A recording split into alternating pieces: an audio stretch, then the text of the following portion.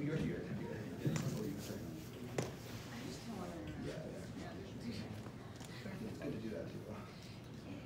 Okay, we're going to start. Can everybody hear me? Go back to the room. All right. South American freshwaters harbor a huge diversity of freshwater fishes. In fact, about 1/4 of all living species of fishes live there. The majority of them belong to this group called otophycines, which is an ancient lineage from Gondwanan origin, or so-called primary freshwater fishes. They include familiar forms like catfishes, tetras, the electric fishes from South America.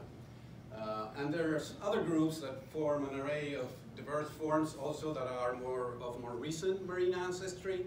So the interplay between freshwaters and marine habitats is known to be pretty important to shape macroevolutionary and microevolutionary patterns of diversity. So fishes in general, I'm gonna talk about these two groups briefly today. Two stories, one about catfishes and one about silverside. Fishes in general live in any body of water, from very diverse composition or even ephemeral habitats. But the major distinction we can make is, of course, between marine habitats and freshwater habitats. If we look at the proportion of these around the world, we see that only 30% of the surface area is covered by freshwaters, and this is a very small part of the total volume of water.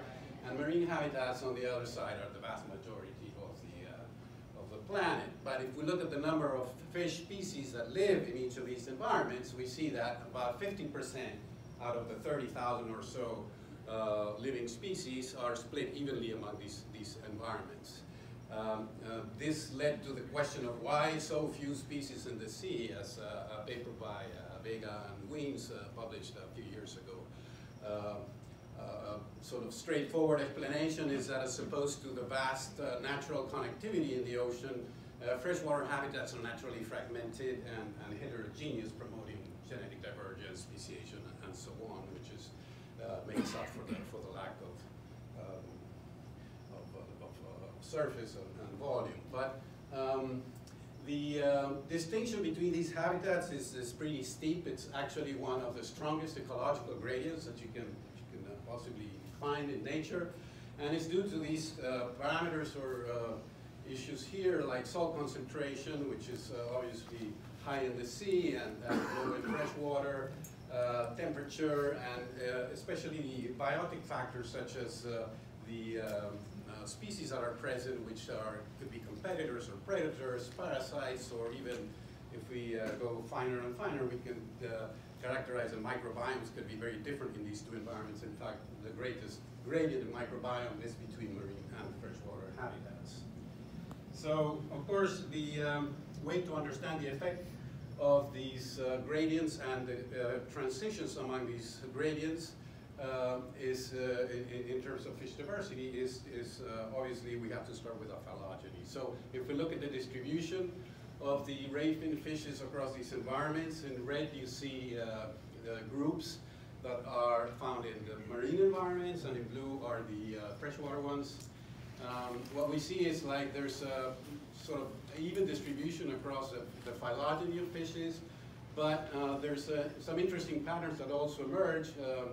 Basically that the sort of early groups seem to be represented by blue, so they're freshwater, and the most recent groups over here are mostly represented by red or marine habitats. So we did a ancestral habitat reconstruction, including fossils, and I'll just briefly give you the bottom line of what we think this study produced in a second, and it relates to two things. One is, well, the number of transitions that occur and the rates of these transitions. We see that predominantly what we find is that there's marine to freshwater transitions are higher than the reverse, and that the diversification rate is higher in the oceans than there is in the freshwaters.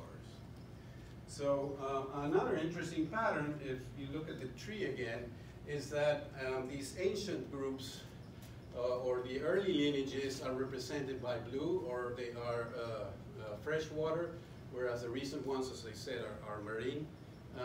And what we think this means is that basically there's this hypotheses that we came up with, or people have talked about, is that freshwater habitats harbor the sort of ancient lineages. The old lineages survive in freshwaters when they are able to colonize and establish themselves over long periods of time. They're hard to get rid of. They just stick there, and nothing else can invade and replace them. Whereas if you are in the ocean, it's a more aggressive and competitive environment, and things come and snap you, and the turnover is much higher in the sea. So all the recent lineages and the highest diversity of lineages in the sea is much more recent than the diversity in the fresh waters. So when we think about habitat transitions, we can ask quite a few questions. So how these things happen, when these things happen, more deeply, why? And what I'm going to talk about today mostly is perhaps when, because we're going to see two different groups that experience transitions at different times in the geological history, and then what happens once these transitions occur, what's the consequence? So there's been a lot of talk about ecological opportunities. When new lineages invade new habitats, they can diversify, and this may have an effect on the macroevolutionary patterns. There's some discussion about that in this talk also. The first one is a story about catfishes, and this is developing. Catfishes, everybody knows a catfish. They're very unique. You can see they have these barbels, and the barbels are loaded with these sensitive organs that they can detect smell, and they can detect their environment. They have relatively tiny eyes. They're nocturnal mostly, so they're the night shift among the fishes, and they can exploit the habitats during the night when other fishes are sleeping, and other people or organisms are also sleeping. Catfishes also have spines. These spines are very strong, and they also carry venom glands, most of them. So they are formidable defense mechanisms that allow them to survive against predators. There's about 3,000 species of catfish. They're distributed worldwide, mostly in freshwater. There's only 2 marine families. But again, the interesting thing is that they are in all continents. Even fossils were found in Antarctica. So how did they get there? Of course, we need a phylogeny for this. This was back almost 10 years ago, a summary of the state of the art of higher level phylogeny, which, as you can see, is not very well resolved. Controversy, and even more controversy with other studies. So, of course, we are interested in inferring phylogeny, and this is what we did. This is sort of the strongest molecular phylogeny until we started with this project, published in 2006 by the catfish gurus, John Sullivan, Lundberg, and Mike Hartman. And they found, this is sort of the basal part of the tree with sort of these groups. You can see in red, the colors are coded by continent. The red is South America. So all the sort of early lineages are red, the Loricaroids, Diplomistes, and then this big group, which is really hard to resolve, the Siluroides, are in all these different continents, including red, South America, and all the other continents. So we attempted to resolve this with phylogenomic markers. This is part of a bigger effort called the Fish Life Project, funded by National Science Foundation. We published our first data set with exon markers, about 1,000 loci, 250,000 base pairs. So this study, I'm just showing the part of the catfish phylogeny. It included 79 taxa. We then, this was published in 2017. Since then, we increased the number of catfishes for this particular study, and produced a phylogeny with about 110. And this is just a preliminary, that's why I say developing story, because we're really increasing this to about 400 or 500 taxa in the next year or so. So we do get some resolution in the Siluriodate clade, and this is the interesting part of the story. You still see that all the sort of early lineages are red. They're South American lineages. But the interesting result is this clade here, which we call OSAF clade, the out of South American freshwater clades, that implies a freshwater to marine habitat transition, and therefore dispersal away from South America to colonize the world. Okay? So talk about ecological opportunities. These catfishes could invade every continent that was catfish naive. Nobody was using the night shift, and they could get in there and colonize and speciate all over the world. The date is, again, is tentative, but the date of this split here is around 100 or so million years ago.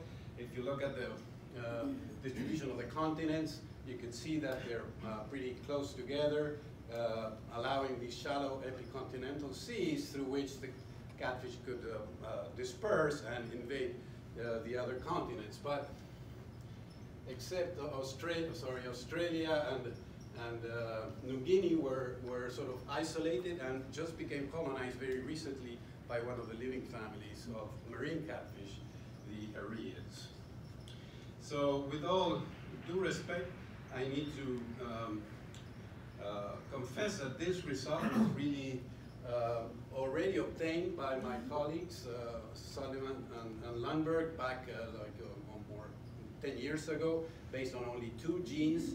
They never dared publish this because the bootstrap support for the clade was 3% or something like that. So they refrained from publishing it, but they did give a talk at a meeting with this Big Bang theory of Siluroid global diversification, as I said, about 10 years ago. So I think with this new data set, we're now in a position to say, yes, this seems to be like a well-supported hypothesis, and we're elaborating this biogeographic scenario to explain the diversity of catfish in all continents around the globe. So the second story is about the South American silver sites. The group that we're focusing on here is distributed in 2 genera. Basilictis has only 3 species, and Orontestis has about 19. They're in the family of Therynopsidae. The sister family of these guys here in South America are North American, so they're amphitropical distributed. So granions that live off the coast of California are the sister group to this group here. So our interest was in resolving the relationships among these species and try to understand the, again, habitat transitions that explain their diversity in freshwaters and in marine habitats. Out of the 19 species, there are 7 marine and the rest are freshwater in the genus Orontestis. So when we started, we had a morphological hypothesis for the group that you see here. And the funny thing about this hypothesis was that all or most of the marine species are confined to these derived clades, which implies sort of freshwater ancestry similar to what we just saw with the catfish. Although this is a more recent group, and as you will see, the calibration talk about 10 to 5 million years from today. So briefly, we and colleagues went, had a lot of fun sampling all these fish in South America, several trips to Patagonia and Buenos Aires, and our colleague from Brazil provided key samples from there. And we used rat seed data and cytochrome B data for a lot of individuals to compare these 2 markers and come up with a phylogeny. The phylogenetic relationships among these taxa based on molecules, based on cytochrome B or